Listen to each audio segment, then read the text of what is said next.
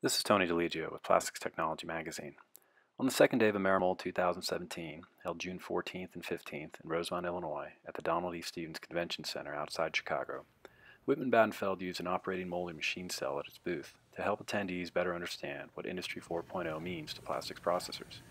Dave Prusy, president of North American operations at the supplier of robotics, auxiliaries, and injection molding machines, walked attendees through how disparate pieces of equipment currently do or do not communicate, and what this sharing of status and data can provide molders. Primarily, the discussion today is to talk about what's going on in the industry as a global community. Prusy noted that ultimately each device in a cell has to be identified automatically, and its individual functions need to be registered without manual intervention.